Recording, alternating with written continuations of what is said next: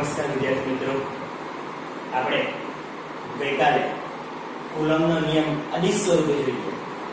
હવે આજે એ જ કુલમનો નિયમ સદિશ સ્વરૂપે જોવાનો છે. સદિશ એટલે કે દિશા સાથે, બરાબર? તો આપણે આ કુલમનો નિયમ દિશા સાથે જોવાના છે.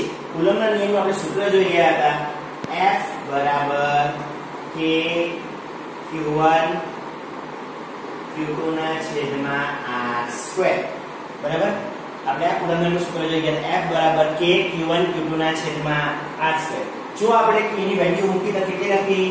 is equal to 1/4 pi epsilon naught, બરાબર? આ આપણે અદિશ સ્વરૂપે જોયું. હવે આપણે સદિશ સ્વરૂપે જોવાનું છે. સદિશ સ્વરૂપે જોવા માટે દિશા બહુ મહત્વની છે. આપણી પાસે વિદ્યુતભાર Q1 છે, જે વિદ્યુતભાર Q2 છે. આપણે એવું વિચારવાનું છે કે વિદ્યુતભાર Q1 ધન છે અને વિદ્યુતભાર Q2 પણ ધન છે. દિશા એટલે કે સદિશ સ્વરૂપે દર્શાવવા માટે સૌથી પહેલા તો યામ પદ્ધતિ દર્શાવવી પડે. યામ પદ્ધતિ માટે આપણે ઉગમ બિંદુ O લઈએ છીએ.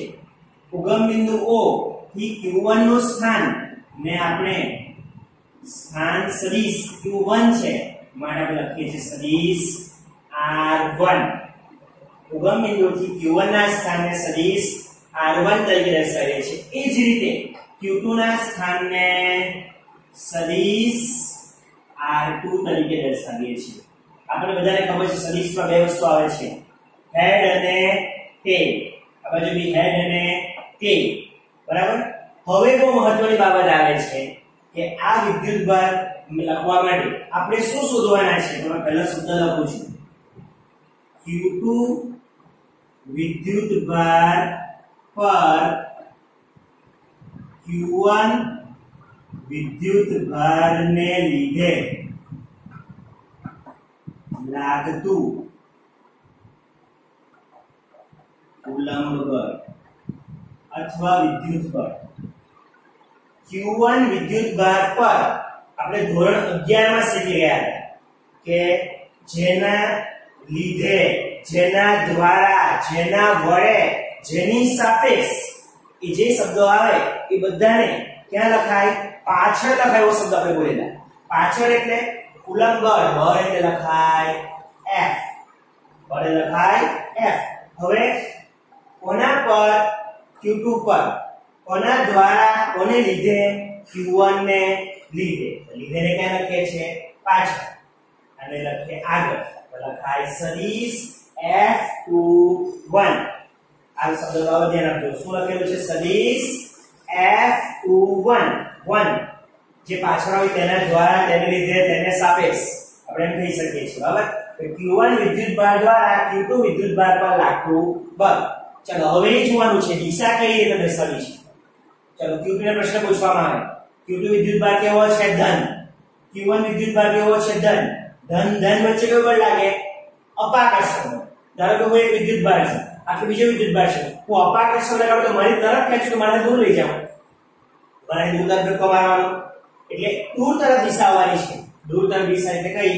આના પર લાગતું બળની દિશા કઈ આવવાની? કારણ કે જો આપણે તીર મારે તો આપણે આમ કહી શકીએ, આ દિશા અને દૂર તરફ લખાય. આ કઈ કોની દિશા છે? સદિશ F21 ની દિશા છે.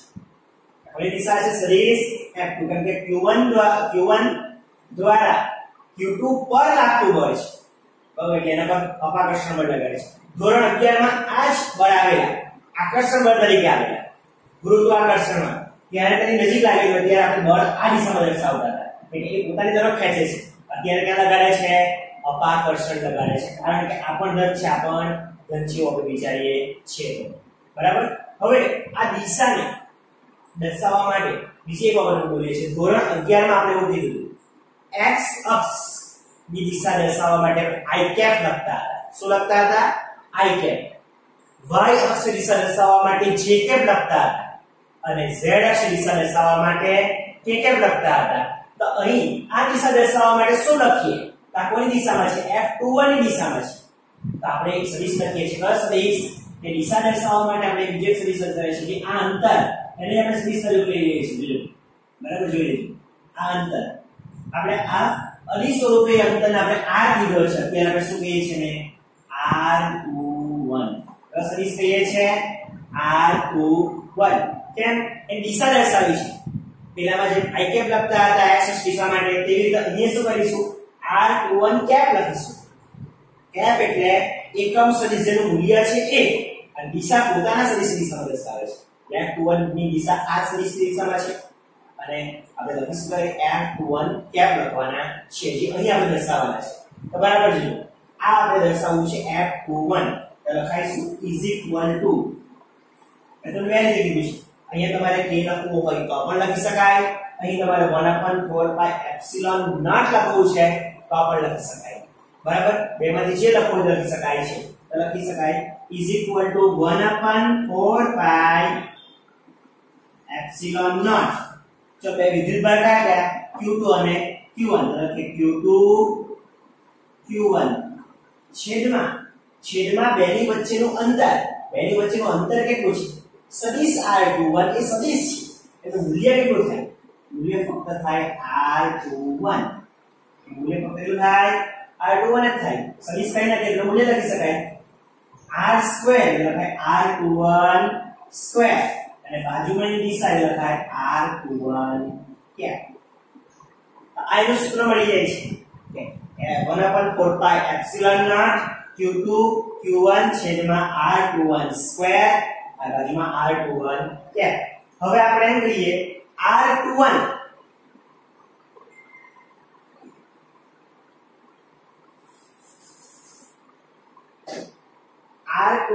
સદિશ દર્શાવેલો છે તેની વેલ્યુ કેટલી તો ધોરણ 11 યાદ કરીએ ધોરણ 11 માં આપણી પાસે ત્રણ સદિશની સદિશ સરવાળાની આકૃતિ પર જે શીખતા હતા કે જો અહીં આપણે એક ત્રિકોણ છે આ ત્રિકોણમાં અહીં તમે ધ્યાન આપશો તો બે ટેલ ભેગી થાય છે અહીં એક હેડ અને એક ટેલ ભેગું થાય છે અને આ સદિશમાં તમે જોશો તો એક આ હેડ ભેગો થાય છે અને બીજો શું ભેગો થાય છે હેડ તો કઈ જગ્યા પર આપણને ટેલ અને હેડ જોવા મળે છે તો અહીં ટેલ અને હેડ આ બે સદિશનો સરવાળો ત્રીજા સદિશ બરાબર થાય બરાબર ધ્યાન રાખજો જ્યાં ટેલ અને હેડ ભેગા થતા હોય તે બે સદિશનો સરવાળો ત્રીજા સદિશ બરાબર થાય બટ આપણે લખવું લખી શકાય આકૃતિ પરથી કોના પરથી આકૃતિ પરથી આ બેનો સરવાળો સદિશ r1 પ્લસ સદિશ r21 બરાબર સદિશ r2 એટલે જવાબ મળે છે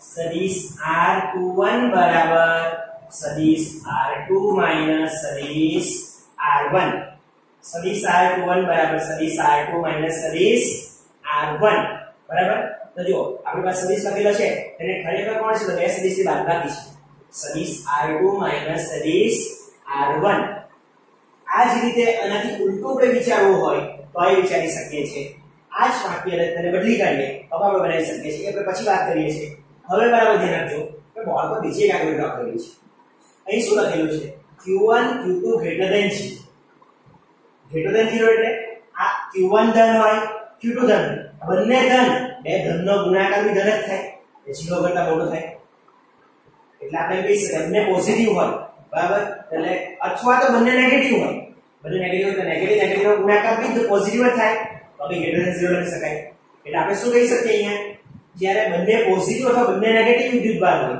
ત્યારે આ અપાકર્ષણ બળ લાગે છે અપાકર્ષણ બળ દર્શાવવું તો શું દર્શાવી શકાય અહીંયા તો જો બરાબર જોજો q2 પર q1 દ્વારા એટલે આપણે લખાય અહીંયા f1 એ શું લખી શકાય q2 પર q1 દ્વારા માટે ક્યાં લખીએ છીએ પાછળ લખીએ છીએ એટલે અપાકર્ષણ બળ લાગે એ રીતે આ તરફ લખવું હોય તો q1 પર q2 દ્વારાને પાછળ લખીએ તો f1 આ અપાકર્ષણ બળ લાગે છે આનાથી ઉલટું જો આ જ ક્વેશ્ચનમાં એક પોઝિટિવ હોય અને એક નેગેટિવ હોય તો પોઝિટિવ નેગેટિવ નો આપણે શું કરીએ મલ્ટીપ્લાય ગુણાકાર કરીએ આપણે આન્સર શું મળે લેસ ધેન 0 નેગેટિવ આન્સર મળે છે નેગેટિવ આન્સર મળે છે માટે શું કહી શકાય આમાં તો એક પોઝિટિવ અને એક નેગેટિવ એક કયું બળ લગાડે છે આકર્ષણ બળ લગાડે છે આકર્ષણ બળ લગાડે છે એટલે આપણે લખી શકાય f21 ને લખી શકાય f12 બરાબર એટલે આપણે આ આકૃતિમાં દર્શાવવી જરૂરી છે કે આકર્ષણ ક્યારે લાગે અને અપાકર્ષણ ક્યારે લાગે. હવે આપણે મેળવ્યું છે r21 બરાબર સદિશ r2 માઈનસ સદિશ r1. અહીં લખેલું છે સદિશ r21 કેપ. r21 કેપ એટલે કેટલા? કેપ અને કેપ બોલીએ અથવા કેરેટ બોલીએ, કોઈ પણ શબ્દ બોલી શકીએ છીએ. બરાબર. r21 કેપ કેપનો મીનિંગ થાય છે સદિશને પોતાના મૂલ્ય વડે ભાગી નાખવું. જો સદિશને પોતાના મૂલ્ય વડે ભાગી નાખવામાં આવે તો અને એમ લખી શકાય સદિશ r2 માઈનસ સદિશ r1 છેદમાં માનાંકમાં સદિશ r2 માઈનસ સદિશ r1. r21 ખાલી લખેલું છે એટલે શું લખાય? માનાંકમાં r2 માઈનસ r1. જો અહીં ખાલી r21 લખેલું છે. બરાબર. જો આ જ વેલ્યુને આપણે આમાં મૂકીએ તો એમ કહી શકાય એનું સૂત્ર મળે છે f21 સદિશ is equal to 1/4 pi epsilon naught q2 q1 divided by માનાંકમાં r2 minus r1 square r21 cap બરાબર કેટલા? સદિશ r2 minus સદિશ r1 divided by માનાંકમાં r2 minus r1. अब इस સાથે લખી દઈએ તો આન્સર લખાશે 1/4 pi epsilon naught q2 q1 માનાંકમાં r2 minus r1 cube. આ સ્ક્વેર છે ને આ એક છે એટલે 2 + 1 = 3 અને સદિશ r2 minus r1.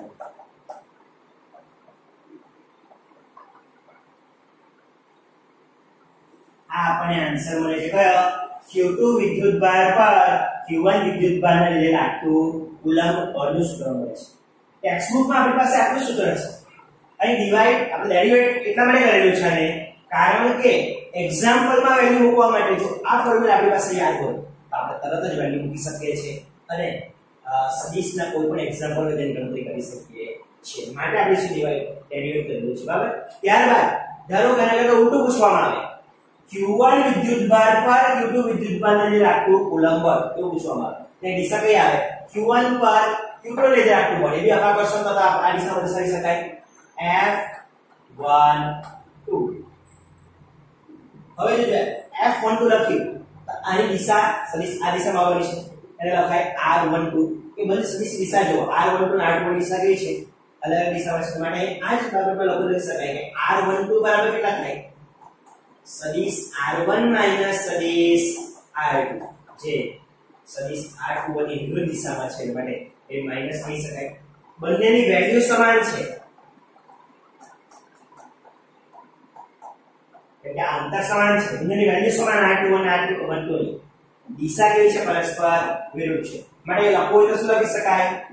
સદિશ r12 = 1/4 pi epsilon naught q1 q2 divided by r12 square into r12 cap. આવી રીતે આપણે આન્સર બનાવી શકીએ છીએ. કયો આન્સર? કુલમ્બનો નિયમ સદિશ સ્વરૂપે. બરાબર. એટલે કુલમ્બનો નિયમ સદિશ સ્વરૂપે આપણે જે ગઈકાલે સૂત્ર જોયું કુલમ્બનો નિયમ સૂત્ર કે f = k q1 q2 divided by r square. એ સૂત્રમાં ફક્ત દિશા મૂકેલી છે એટલે આપણે સદિશ સ્વરૂપે બની જાય છે. બરાબર. આ રીતે આપણે ક્વેશ્ચન તૈયાર કરી શકીએ છીએ. હવે આ જ કુલમ્બના નિયમને અનુરૂપ થોડા આપણે એક્ઝામ્પલ જોઈ લઈએ છીએ.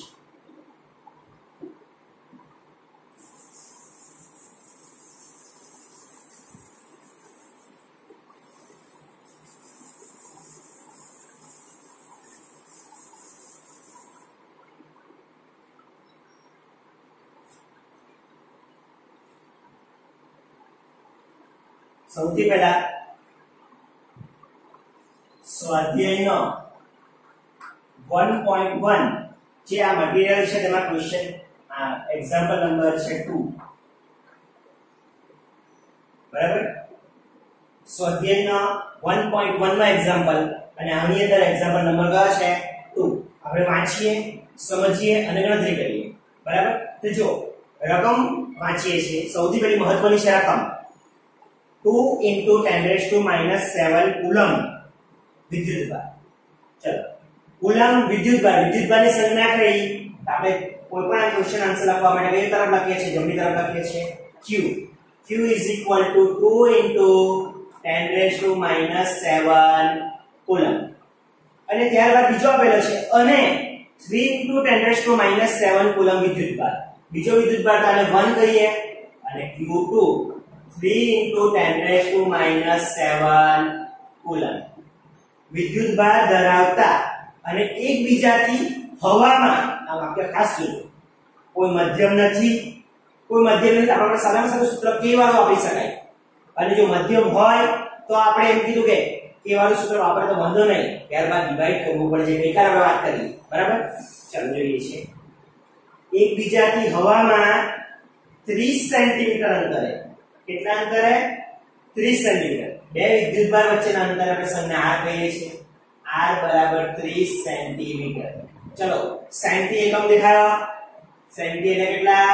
10⁻² મીટર. એકમ ચેન્જ થઈ જવો જોઈએ, બરાબર? અંતરે રહેલા બે વિદ્યુતભાર ગોળાઓ વચ્ચે લાગતું બળ કેટલું? બળ એટલે F. F question mark. જે ક્વેશ્ચન આપેલો છે તે જ ક્વેશ્ચન ને આપણે જમણી તરફ લખી દીધો છે. હવે આપણે આ જોઈને નક્કી કરી શકીએ કે F શોધવાનો છે. Q1 Q2 આપેલા છે, R આપેલા છે.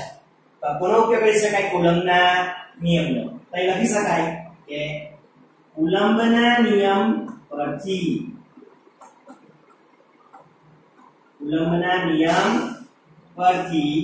F K Q1 Q2 divided by R square. F K Q1 Q2 divided by R square. ચાલો k ની કિંમત કેટલી? તો k ની કિંમત છે 9 × 10⁹. Q1 ની કિંમત કેટલી? તો Q1 ની કિંમત છે 2 × 10⁻⁷. Q2 ની કિંમત છે 3 × 10⁻⁷. divided by R. R ની કિંમત છે 30 × 10⁻² સ્ક્વેર. આપણે આ બધી વેલ્યુને ગણતરી કરીએ તો સીધો આન્સર લખી દઉં છું અત્યારે 6 × 10⁻³ ન્યૂટન. આપણી પાસે આન્સર મળી જાય છે કેટલો? F 6 × 10⁻³ newton. હવે તમારે ખાલી આન્સર મળી ગયો છે, છતાં પણ એ વાક્ય લખવાનું છે. આકર્ષણ બળ છે તો અપાકર્ષણ બળ છે. Q1 કેવો? ધન વિદ્યુતભાર. Q2 પણ કેવો છે? ધન વિદ્યુતભાર. ધન વચ્ચે કેવું બળ લાગે? પછી અપાકર્ષણ પ્રકારનું બળ છે. અપાકર્ષણ પ્રકારનું બળ છે, બરાબર?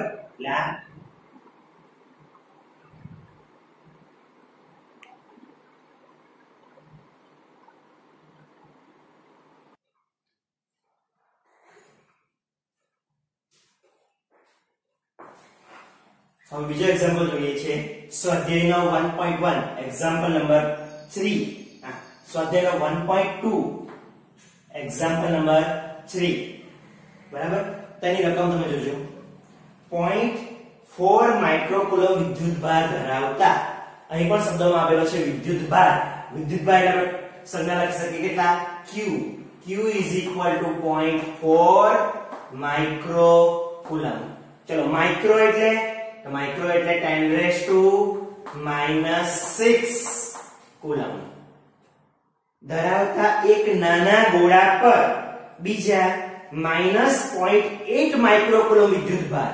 બીજો વિદ્યુતભાર આવે તો પહેલા વિદ્યુતભારને Q1 કહીએ, બીજાને Q2 -0.8 માઇક્રોકુલમ. માઇક્રો એટલે લખાય 10⁻⁶ કુલમ ધરાવતા નાના ગોળા વડે હવામાં, જો પાછો વાક્ય આવ્યું, કયું આવ્યું? હવામાં લાગતું સ્થિત વિદ્યુત બળ 0.2 ન્યૂટન છે. ચલો બળ કેટલું આપ્યું છે? 0.2 ન્યૂટન. એ બોર્ડ પર લખી દીધું 0.2 ન્યૂટન, બરાબર? હવે પણ ખાસ જોજો, આ વિદ્યુતભાર કેવો છે? ધન. આ વિદ્યુતભાર કેવો છે? ઋણ. જો ધન અને ઋણ વચ્ચે બળ લાગે તો કયું બળ લાગે? આકર્ષણ બળ લાગે. ખાસ જો આકર્ષણ બળની વેલ્યુ હંમેશા માઈનસમાં દર્શાવાય. કેવી રીતે દર્શાવાય? માઈનસમાં દર્શાવાય. પછી આગલા ક્વેશ્ચનમાં અપાકર્ષણ બળ લાગેલો, જવાબ પ્લસ જ આવેલો. જો જવાબ માઈનસ આવતો તો આપણે શું કહેતે? કે અહીં આકર્ષણ પ્રકારનું બળ લાગે છે. એટલે શબ્દ આકર્ષણ હોય તો શું લખી શકાય? માઈનસ લખી શકાય છે. તો પ્રશ્ન એ, બે વિદ્યુતભારો વચ્ચે અંતર કેટલું? અંતર એટલે r question mark.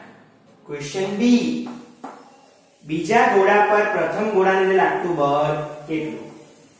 ક્વેશ્ચન બી શું પૂછ્યું?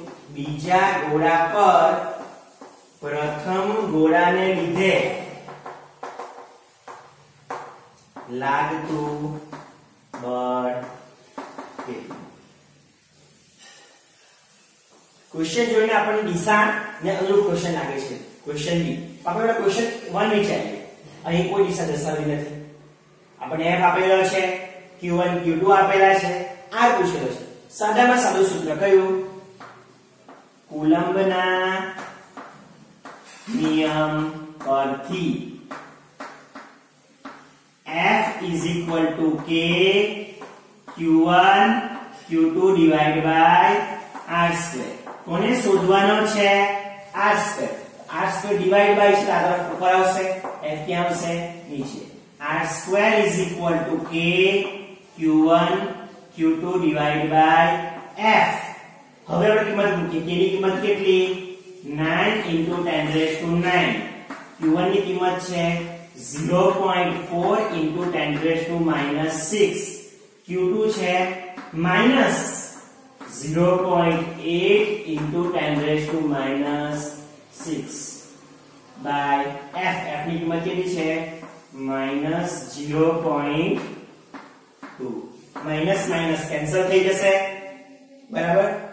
અને જો આની કિંમત મૂકીશું તો આપણને આન્સર મળશે 14.4 into 10 raised to -3. 14.4 into 10 raised to -3. આનો આન્સર આવો મળે છે. હવે અહીં આપણી પાસે r2 છે, શોધવાનો કોણ છે? r.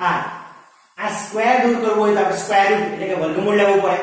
વર્ગમૂળ લેવાની ખાસિયત એ છે, 10 ની ઘાત જુઓ કેવી છે, બેકી છે, ઇવન છે, એ ખાસ ધ્યાન આપો.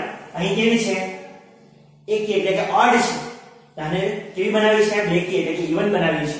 તો શું કરીએ? ત્યાં તો એક ઘાત આપણે ઓછી કરીએ, ત્યાં તો એક ઘાત વધારીએ, બરાબર? જો આપણે આ પોઈન્ટને આ તરફ કાપીએ, કઈ તરફ કાપીએ છીએ? ડાબી તરફ. ડાબી એટલે આપણે વાક્ય કે ડાબી એટલે ધન, જમણી એટલે ઋણ. ધન એટલે અહીં 1.44. આ કઈ બાજુ પોઈન્ટ કાપ્યો છે? ડાબી તરફ. ધન, અમે એક ધન ઉમેરી દઈએ, આન્સર 10 raised to -2 થાય છે. એટલે 10 raised to -2, બરાબર? એટલે આને જો આ શું છે? r2 છે. r2 નું વર્ગમૂળ કરીએ તો આપણે આન્સર મળે છે કેટલા? 1.2 into 10 raised to -1. r2 માંથી એનું સ્ક્વેર રૂટ કરીએ, વર્ગમૂળ કરીએ, કેલ્સીમાં 1.44 નું સ્ક્વેર રૂટ થાય 1.2, ને એટલે by 2 કરીએ તો 2 by 2 એટલે 1, એટલે 10 raised to -1. એટલે આન્સર મળે છે r 0.12 મીટર. r 0.12 metre. એકમ લખવાનું ભૂલાય નહીં. આ એકમનો આપણી પાસે હાફ અડધો માર્ક છે, બરાબર? આન્સર આવી જાય છે r 0.12 મીટર. હવે પ્રશ્ન બીજો પૂછેલો છે, બીજા ગોળા પર પ્રથમ ગોળાને લાગતું બળ કેટલું? હવે આપણે જાણીએ છીએ, બરાબર, કે ન્યૂટનના ગતિના ત્રીજા નિયમ પ્રમાણે જેટલો એક વિદ્યુતભાર બીજો વિદ્યુતભાર બળ લગાડે એટલો જ બીજો વિદ્યુતભાર પહેલા વિદ્યુતભાર બળ લગાડે છે. માટે આપણે આન્સર લખવો હોય તો શું લખી શકીએ? બીજા કે ન્યૂટનના ગતિના ત્રીજા નિયમ મુજબ એ વાક્ય લખવું જરૂરી છે. બીજા ગોળા પર પ્રથમ ગોળાને લાગતું બળ 0.2 ન્યૂટન લાગે છે. તે પણ કેવું છે? આકર્ષણ પ્રકારનું છે, બરાબર? એ વાક્ય રચના આપણે લખી દેવાનું રહેશે, બરાબર? તો આ છે સ્વાધ્યાયનો 1.2. હવે આપણે આગળ વધીએ છીએ.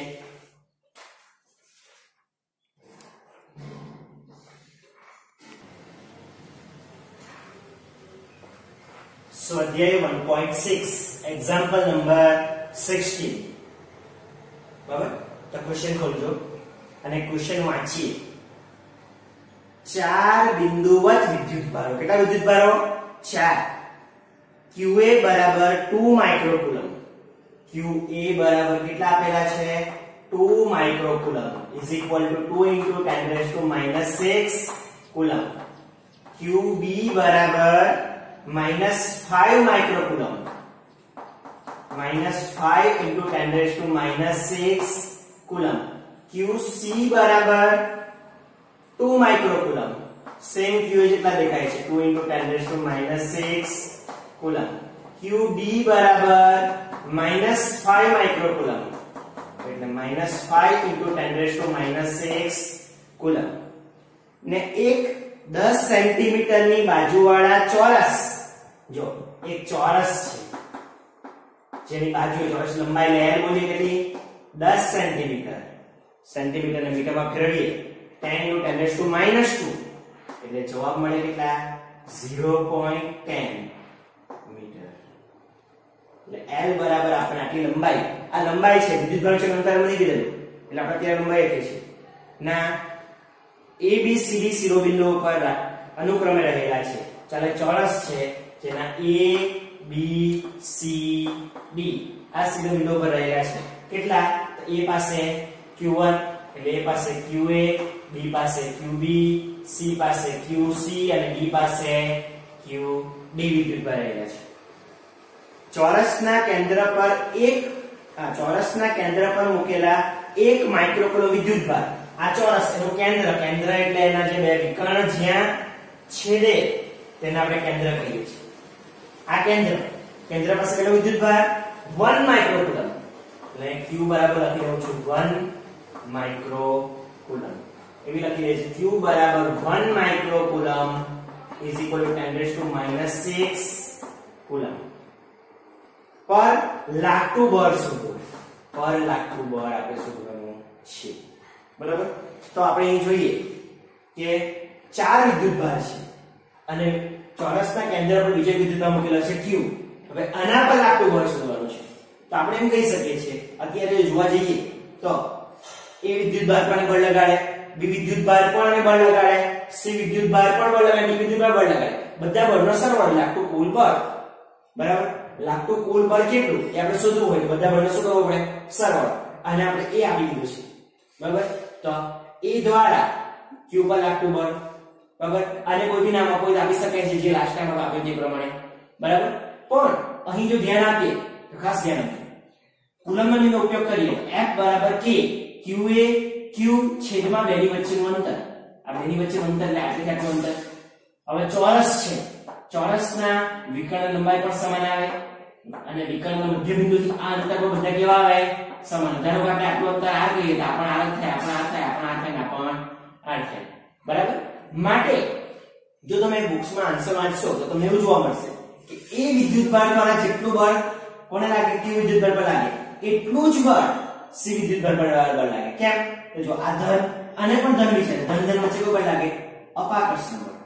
અપાકર્ષણ બળને શું લખાય અહીં લખો હોય તો સદિશ F આ દિશામાં લખી શકાય. મેં ધારો કે તે F1 અને શું કહો F1 કોના આ બેને દ્વારા લાગતું વિદ્યુત અપાકર્ષણ બળ, A દ્વારા Q પર લાગતું અપાકર્ષણ બળ. હવે એવું નીચે વિચાર C દ્વારા લાગતું અપાકર્ષણ બળ કેટલું, C દ્વારા Q પર લાગતું અપાકર્ષણ બળ કેટલું, વિરુદ્ધ દિશામાં કે તે પણ કેટલું તો આપણે લખી દઈએ કે F3 લખીએ.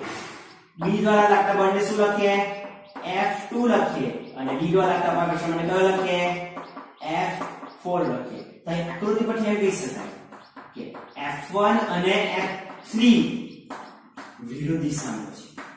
કેવી દિશામાં છે વિરુદ્ધ દિશામાં છે. પણ જો તમે વિચારો તો F1 નું મૂલ્ય ખાલી શોધીએ ને કે F3 નું મૂલ્ય શોધીએ તો સૂત્ર કયું આવે ખબર K બરાબર. K Q1 એટલે QA, QA ની વેલ્યુ કેટલી છે 2 માઇક્રોકુલમ. Q ની વેલ્યુ કેટલી છે 1 માઇક્રોકુલમ છેદમાં 2 ની વચ્ચેનું અંતર, 2 ની વચ્ચેનું અંતર એટલે આપણે અત્યારે કહીએ છીએ r નો વર્ગ. સેમ F3 માં પણ જો QC ની વેલ્યુ 2 માઇક્રોકુલમ છે, KQ એટલે એની વેલ્યુ બંનેની કેવી થાય સમાન થાય છે. દિશા કેવી છે વિરુદ્ધ, બેના વેલ્યુ સમાન, દિશા પરસ્પર વિરુદ્ધ, તો આપણે કહી શકાય પહેલું કોઈની બળ કેટલું 0. એવી જ રીતે આના માટે કહી શકાય કે બંનેની દિશા કેવી છે પરસ્પર વિરુદ્ધ છે. મૂલ્ય કેવા છે તો મૂલ્ય તમે જોશો તો -5 આવશે.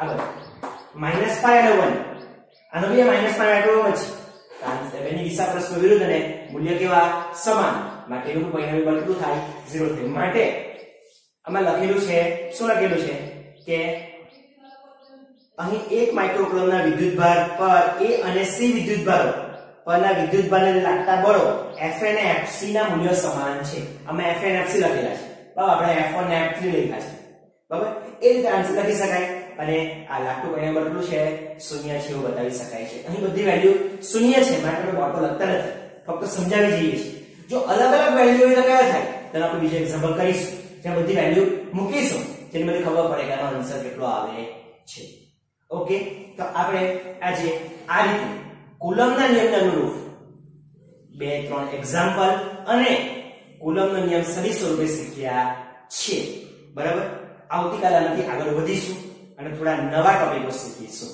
ઓકે